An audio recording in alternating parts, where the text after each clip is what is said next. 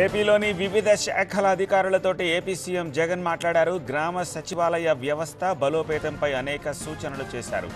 జగన్ చెప్పిన అంశాలను ఒక్కసారి చూద్దాం. సస్టైనబుల్ డెవలప్మెంట్ గోల్స్ నిజంగా how do we effectively make them reality? Village and ward secretariats, until and unless they become the focal point of monitoring and updating, it should start from there. Only then we will have a situation where we would be in a position to literally have absolute control over sustainable development goals. Aadhaar card details to saha we should be in a position to say. Suppose somebody is anemic in the village. In that Sachivalayam, these are the 6-7 people who are anemic. This is their Aadhaar card details.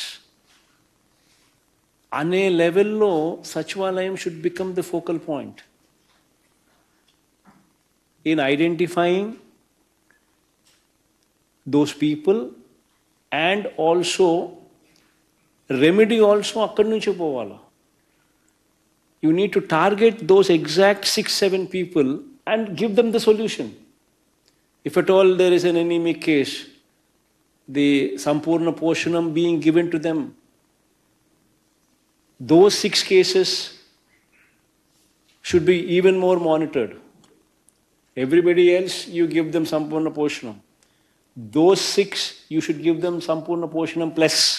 Those 6 or 7, you need to give more focused on your tablets that you give, the iron tablets or whatever, both from health side and from Women and Child Welfare Department. Most importantly, village and ward secretariat staff with that kind of accountability,